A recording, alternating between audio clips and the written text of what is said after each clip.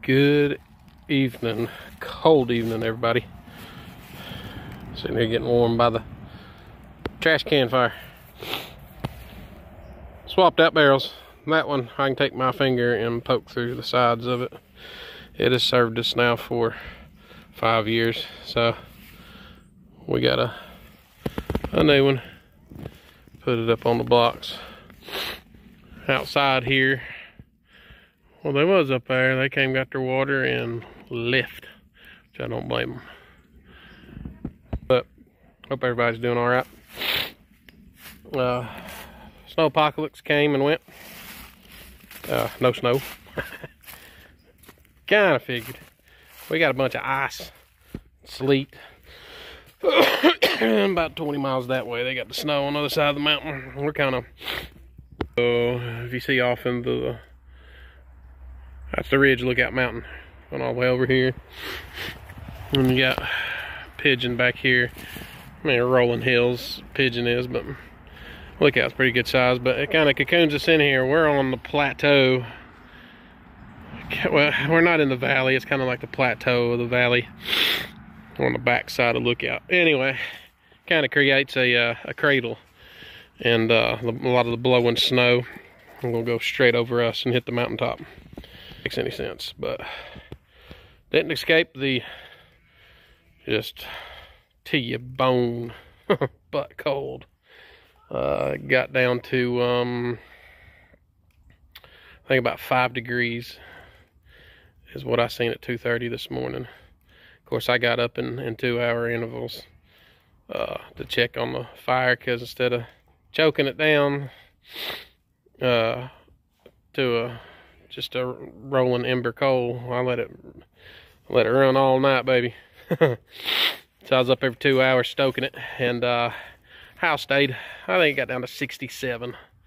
But I had that was early in the morning, daybreak, and I had slept past my 2-hour marker, and fire was far from going out, but it wasn't just cherry red, hotter than Satan.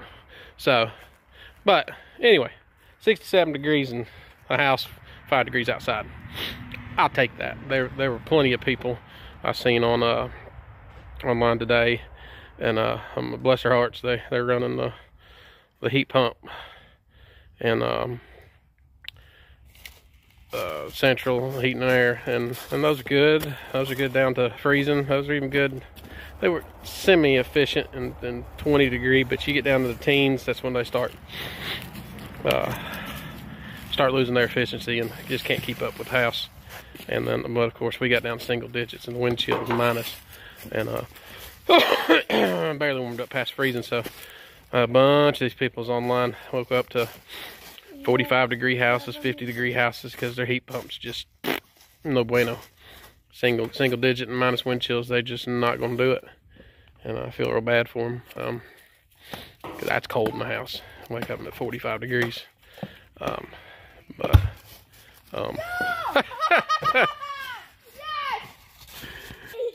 I've always come out, and they tossed a shot. Hey, come here and show them what you. Yep, put a 2-liter bottle in there on a fresh fire. Yeah, you tighten that up and it goes shoo. Yep, science experiment. Anyway, they tossed it in the fire, and you heard it in the background, had to. Went up about 20 feet. Anyway, well, I feel real bad for those people with the heat pumps, and I'm gonna feel even worse for them when they get their heat bill in next month. Whew. A lot of these people will have $400 or $500 electric bills, and I used to be there when we first got married, but changed to the simple way of life, and telling you folks, to each their own. You live your life how you want to live it, but today's times, live simple, lower your expectations, and as my dad always said, don't try to live the champagne life with a beer wallet, so to speak.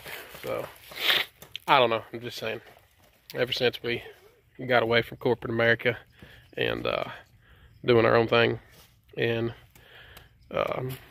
deciding what you need in life to make you happy. Come to find out, all the stuff we thought was making us happy in life was just stressing us out.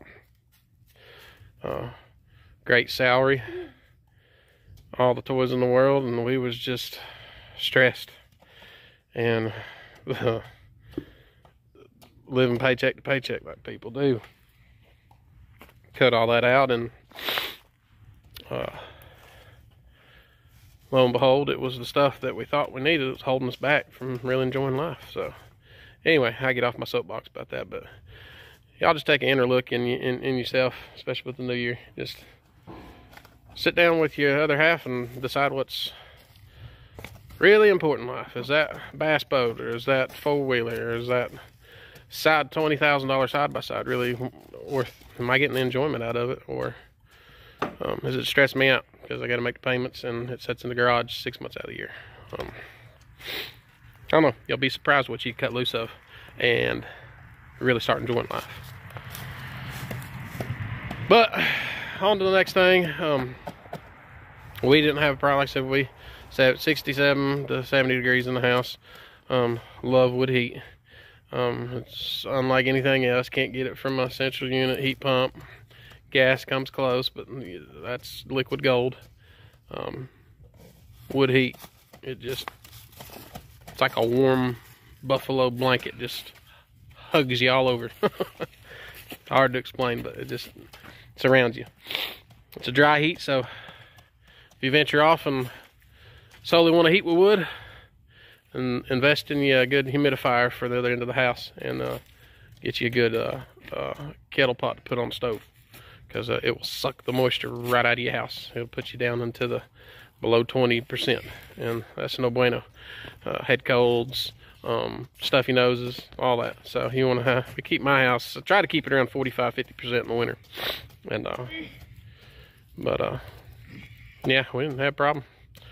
Even if it got down to negative digits, I mean, just crank that stove up. I'm gonna put a central, I'm gonna put a not a wood boiler furnace, but I'm gonna put just a wood furnace in. And the difference is it doesn't need a water heat exchanger to put in and blow through the hot water that exchanges through the 200 or 300 or 400 gallon, whatever size of wood boiler you get. It's efficient, but that really, it's overkill for the south. We're below the Mason-Dixon line, and northern folk, yeah, that works out good. And you can relocate it further from the house if need be, and put it in the central part of your property and heat your house and your greenhouse and workshop. But we're not looking to do that. I just want to heat my house, so a wood furnace. Same design, except it blows it straight in. It's got big blowers. They're hooked to a thermostat control, and it blows it straight up into your exchange unit up top. So you bypass all the central unit, and you hook it straight into your ductwork, which I'm gonna run ductwork this spring, and decide where and how many vents we need to put in each room. And it'll be outside, right there. There's like a 10-foot by 10-foot pad, 12-foot by 12-foot. I'm gonna pour concrete pad, put a lean-to over. You can access it from the back here when we get the steps out, or the side, and it'll sit right underneath there covered. And I'm gonna spray foam and insulate the walls, and that's where it'll store the furnace. And we'll store our wood too. We'll store a good amount, and then once we get low there, the wood shack that I'm building back here, we'll store a couple of cords of wood. But anyway, it works just like central system. I'll get a Honeywell or whatever brand, probably the cheapest, control unit, just like you'd have in the center part of your house for your central. You set the thermostat on 68 or 70, and it plugs directly into that wood furnace, and it hits this mark, and then it shuts the furnace off. And it has a little motorized thing that shuts the dampener and closes it off. And then it'll call for it for more heat when it gets below your threshold you set, and it'll open that dampener back up, fire will start roaring, and the fans will kick on. Has two 600 or 800 CFM blowers, but and it just blows it all through your ductwork in the house. So that's what we're gonna do. We're gonna have the buck stove insert in next fall. We'll have that as supplemental heat, but I highly doubt it'll have to get pretty stinking cold and stay cold for a long time, which usually doesn't down here. But we'll use it for just having nostalgic fire in the fireplace in the living room. And this stove I got back here in the back, we'll go back outside. Once again, it saved our butt for the second winter since we've been here, and it'll go in my shop. But that furnace will, I think I'm getting the smallest one you can get. They're designed for shops and big warehouses. I mean, it's 3,500 square foot, I think, is what this one does. So it's going to run us out. It's super efficient. It's got a catalyst system in it too, so it'll burn your ashes pretty much nothing. It burns everything with that catalyst system in there. It's going to be nice. And you'll get even heat through the whole house. So anyway, rambling on about the plans for the spring, and of course finishing up the back portion here and knocking out the rest of our wall in our bedroom, and finishing up the floor, and that'll get the whole outer perimeter of the house sealed up where we're not leaking any cold air in. We was leaking cold air in the boys' room because the windows, the plastic got scratched up by the cats, and I fixed that. We was pouring in cold air right there. But anyway, we get that wrapped up because this time next year we'll be setting good. We'll have a good heat system with that wood furnace, and we'll have a secondary in the living room. And when times got real hard, we can put a gas unit in the boys in our bedroom, but I highly doubt we'll ever need that. But we have it if we do. So anyway, you want to make a trip with me? We'll go back here and check on the horses real quick. I put a roll of hay, fresh hay, out for them right before the snow, just so they'd have a fresh one. They still had a bunch left on the ground from the other one. I got two horses, Specs and Spook, who like to move my 1,200 pound bale and roll it around like a ball. So that's what they did with the first one. So there was still a lot of it on the ground, but I wanted a fresh one out here because, as y'all horse people know, that is how they're not like reptiles. I'm about to sit y'all down for just a second. I can never do that. Make sure I get the bag. Anyway, that's how they regulate the heat in their body. Their body processes that hay, generates heat. That's how they stay warm. So good hay and a good supplemental grain for these super cold nights, and your horse will be just fine. We're going to invest in some blankets, but ours are used to being out. They get a thick winter coat, and there's one of them right there, big boy, a big man. But these people, oh, you got your horse out in the pasture and it's snowing, and well, they do have a running shed, and they do have thick evergreens they can get under, but if you're feeding them right, you can go out there and see the steam coming off their back in the middle of a snow shower. So, I mean, same with my Pyrenees dogs. They have shelter to get in, but they'd much rather be out in this. It's the weather of their people. All right, Mr. Macho. This one's just visiting for a while. My wife's training him a little buggy. He's ornery as all get out. Miss Coco. See, you can see there. Mine get a thick winter coat in. Oh. Yep. See, I put that hay out a day and a half ago, and they have just pushed it around, pushed it down the hill here, and unraveled it. There's another week of eating right there, and they'll pick through this stuff. All mine like to pick and get the sweet in the center, and I think that's why they push it around. Here's our young buddy. He need to get a little bit more weight on. This is our stud, but he's just a baby. He doesn't turn 3 till May. There's Pepper and Stormy. Miss Brownie, who stands underneath the brambles. And here's Miss Specs. How you doing, huh? How you doing, girl? Specs is the one I picked up from a friend of ours that we do horse lessons with, his daughter. But this is Dad's horse. She is a hoss.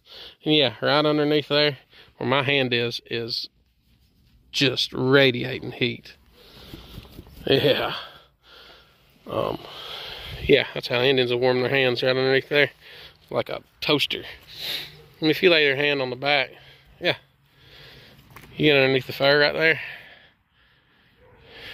If it was angled right, you could see steam. It's hot. But, well, I'll come back here check on y'all. It's the gang. Y'all pick through that. Miss Brownie. I'm really happy with Miss Brownie. What you doing? My wife can go up and love all over on her. She's still a little skeptical of me, but every once in a while she'll let me grab an ear. But she's either turned a year old or fixing to turn a year old. I have to ask my wife, but that's our Dexter heifer. You're gonna give us babies to put in freezer camp. Yep. My wife come out here and braided all the tails up. Pepper. Good grief, looks like you swallowed a beach ball, son. Oh, show me your good side, Stormy. Oh. Spook decided to come play. He is our tallest horse by leaps and bounds. He needs a pretty good amount of weight put on him, but we're getting there. Specs is no small horse. She's right under 16. She's a little taller than, but the Moose up there is probably close to 17 hands. Ginger, stop now.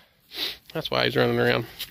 And at night, he's black as ace of spades. You can't see him till he moves, and you see his hawks down there are white. He blends in with the night very well. Yeah, I'm talking about you. But we'll get a couple 100 pounds put on him. Been giving him supplements. Here's a baby. He just turned 2. Mr. Trust. He's my boy's horse. Anywho, well, night check is officially done.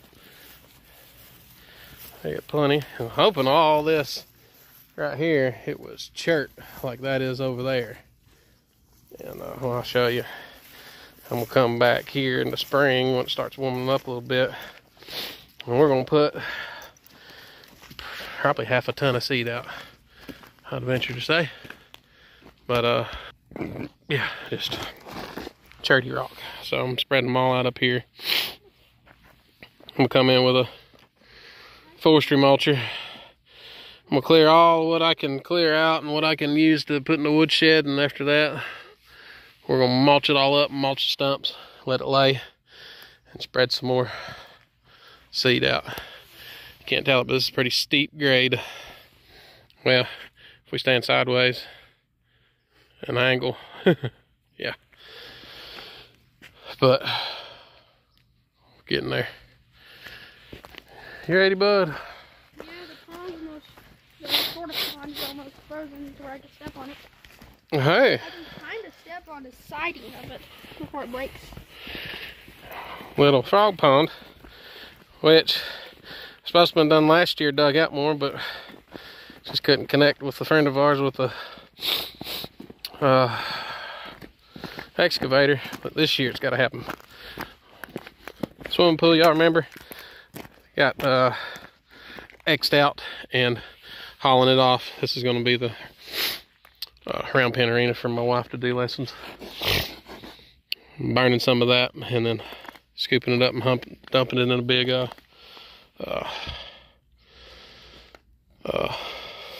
whatever you call it, dumpster, big 40-50 yard dumpster. You fall through in your house shoes. That's it. I say that'd be pretty much frozen solid by morning. Y'all come out here and do some skating. Anyway, it's getting dark. It's getting cold. Mama's heating up leftover chicken. We're gonna have Caesar chicken salad. So, That's not frozen. is it not? Oh, they can get in there. Good. Anyway, y'all stay warm, and as soon as it warms up some, we'll start some projects. But Why are you following us? and Lieutenant Dan following us. Anyway, y'all have a good one.